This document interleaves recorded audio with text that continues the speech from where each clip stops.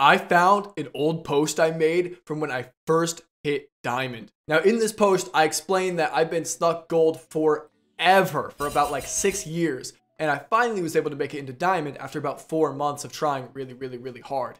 And I share how I was able to go from hard stuck gold to breaking into diamond within only a few months in this post. And I want to share with you guys today what I wrote down. I want to talk to you guys about how I've changed, throughout the years. I've hit masters and then now grandmasters. I continue to climb, and I've been coaching and I've been seeing more things. So I want to share with you guys what I said back in the day and kind of what I think about it now and some more kind of thoughts on this. So here's the post. This is what it looks like. It was just a quick little Reddit post. It had 3 little tips on it. The first tip was be mentally present. The second one is learn how to add, or count would be another way to say that. Learn how to count. And then 3 is recognize win conditions. So there are basically 3 big points that we're going to break down here. Now, if you guys would like to go read the original post, I will link it below. Also, here's the picture of it. But I'm going to break this video into 3 points where I take each part, I talk about what I meant, and I talk about how my views have developed on it and how you could use it in your own games to help you climb. So starting with 1, be mentally present. Now, this is the most important one. This is why it's at the #1 spot. It's probably the least flattering one. It's the one that like everybody kind of knows in your soul, but it's kind of the hardest to execute. If you want to climb at something, it takes applying yourself. And what really sucks about applying yourself is it hurts. It hurts to lose. It hurts to know that it's your fault. It hurts to know that you're bad. It hurts to know that there's so much stuff to work on. It's expensive. It takes a lot of mental energy to keep going, right? It takes a lot of mental energy to, lose a game and then like go in through the process of like thinking, okay, what can I change next time? And it takes a lot of energy to know you're going to change something and you're still going to lose. Like you're not just going to change one thing and then all of a sudden fix everything. Like the process is not easy. It's hard. It takes a long time. It's expensive. It's ugly, but it takes a long time if you're thinking about it in days. So if you go queue up tonight, and you're mentally present, you won't be immediately diamond. But if you're mentally present every day, then 3 months you go from gold to diamond. And that seems insane. It seems insane. So the big challenge is find a way to keep yourself mentally present every day. It means have fun, right? If you're having fun, it's easier to be mentally present. Set a goal, set challenges, do things that are engaging. These are ways to keep yourself mentally present. I know for me, I used to do push-ups. I don't know why. I've always been a very like competitive person. I've always been like, a very energetic person as well. So in between games, I would just do push-ups for like, let's say I died. Maybe I'd set a rule. I'd be like, okay, every time I die, I'm gonna do 5 push-ups. Get out of a game, I died 10 times and I'm like, holy, here we go again. You know what I mean? And it kept me motivated. It kept me engaged. And just every day I would do little things like that. And every day I'd set a goal. I'm like, all right, today I'm going to try to get this amount of CS. I'm going to try to win lanes in this way, or I'm going to try to do this or this game. Or I'm working on my vision this game. Or I'm going to look at my map this much this game. And just little goals. And these little things that keep you focused from the day to day after 3 months makes massive improvements. Now, over time, this has just been more and more true. It's something that, you get better at as you get higher elo and as you learn more about yourself and become older, right? But it's something that you have to teach yourself and you have to go through. So staying mentally present, this part is definitely, I still feel the exact same about. Here I say, in the Reddit post, I said, this is the most important tip for improving and climbing through ranks that you've never played in. You can't let autopilot take over. And I think that's just, it is what it is. A lot of people play on autopilot because it's easier. And actually, most people you see in your games will be on autopilot. That's a big reason why when you're trying to like win and improve, it doesn't make sense to type at people or flame them because they're all on autopilot. They're having fun. They're just playing easy, right? Which is great for you if you want to improve, because if you're the one improving and you're taking responsibility and you're being mentally present, you will skyrocket past your average person. That's tip 1. Tip 2 is learn how to add. Now, this is the first part where we're getting into some real macro stuff. Now, I played a lot of TRYND. In fact, I went from gold to diamond pretty much only playing TRYND. I started in top lane, and then halfway through platinum, I swapped to mid lane.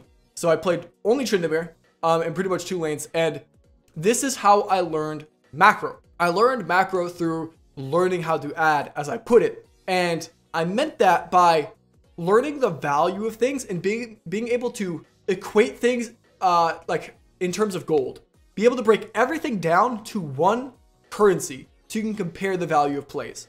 So I'll give you an example. How much is a kill worth? 300 gold, right? How much is a plate worth? 175 gold. How much is a wave worth? 105 gold. How much is a camp worth? Now this is where a lot of our laners have to get confused.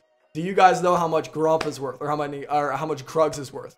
Now, what's funny about this is before this video, I actually had to go write these down. So I'm gonna pull up a map and I'm gonna show you guys. Okay, so Gromp is 80 gold, Raptors is 85 gold, Krugs is 109 gold, Red and Blue both are 90 gold, and Raptors are 75 gold.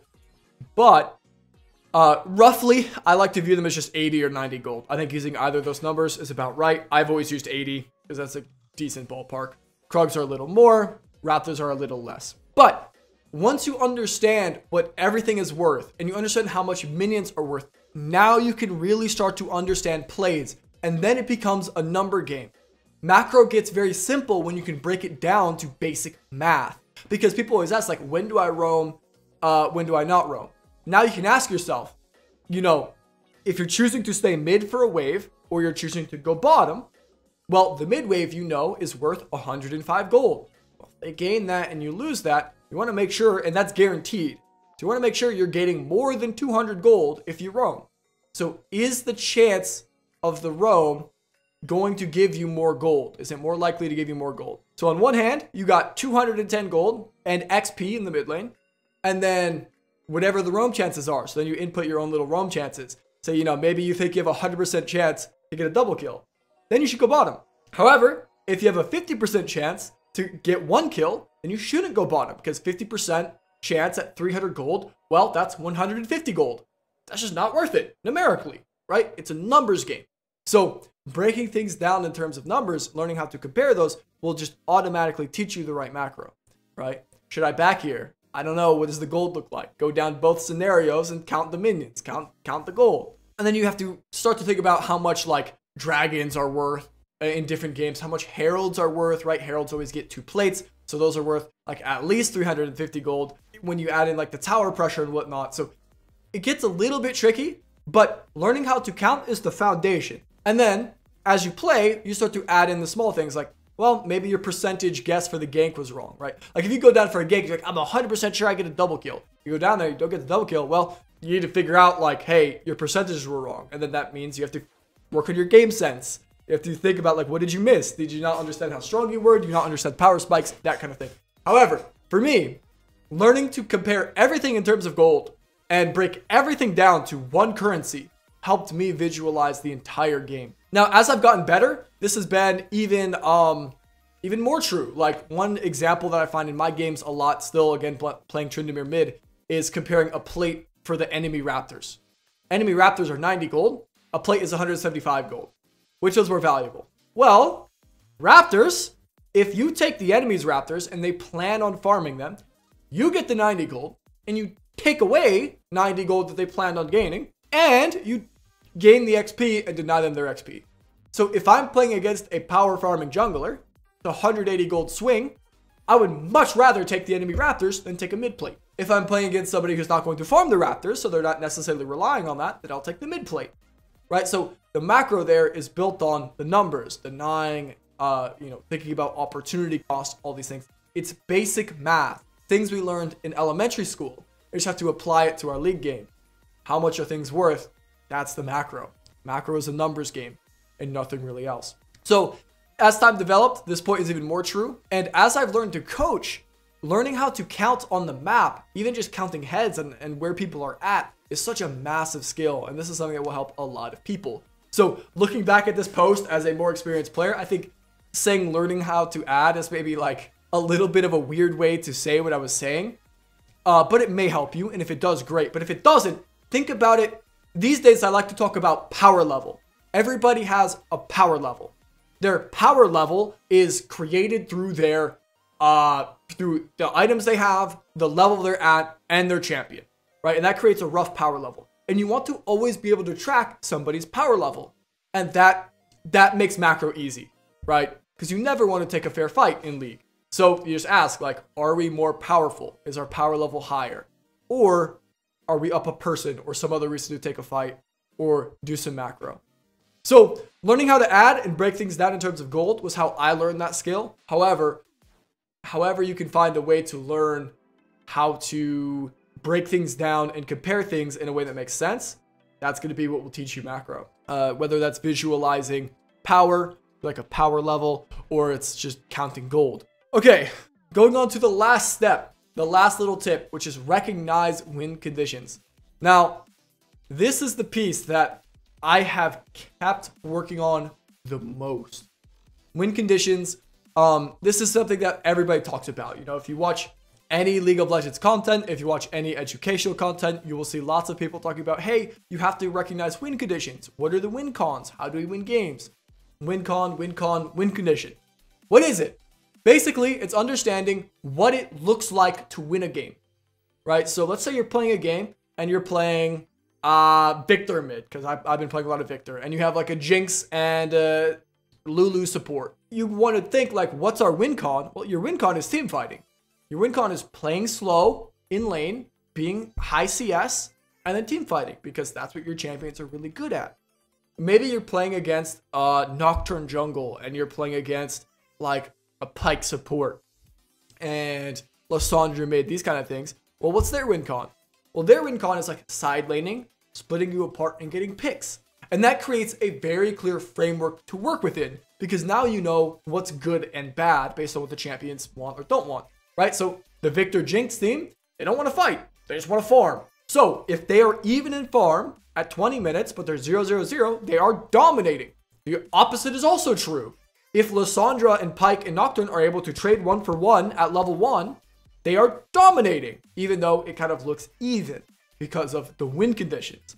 So this kind of goes on top of the learning how to add. If you can learn how to add within the context of the win conditions, holy moly, that's when you have a really smart, intelligent player. Now, win conditions are something that you can always keep working on.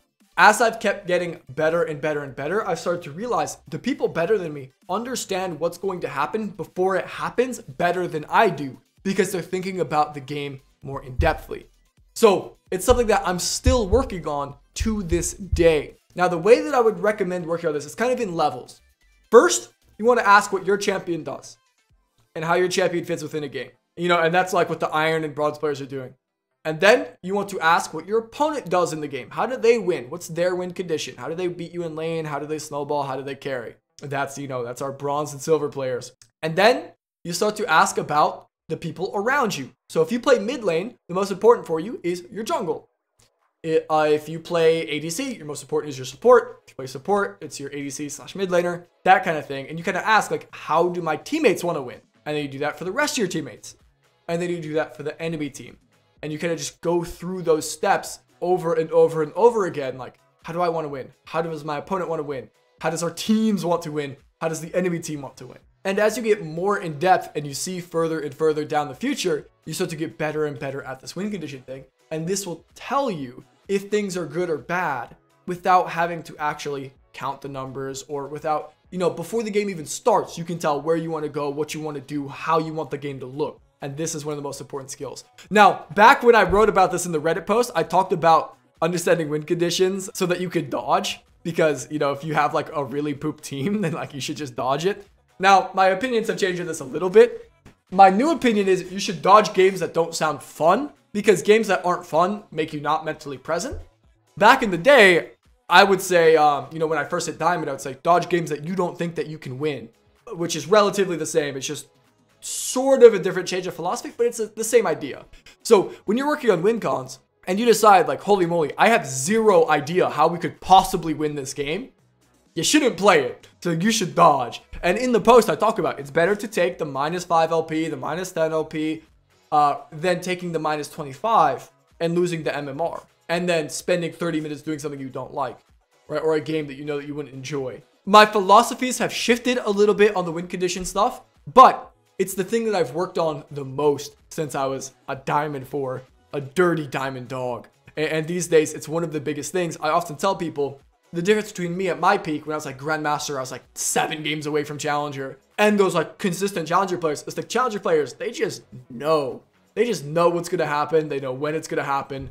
more consistently and more depthly than I do. They know how the matchups go better. They know how their teammates do better. They know the jungle stuff, especially the guys with really big champion pools. Sometimes it can be different for one tricks. But I'm getting into a rant now, so I will start to wrap it up.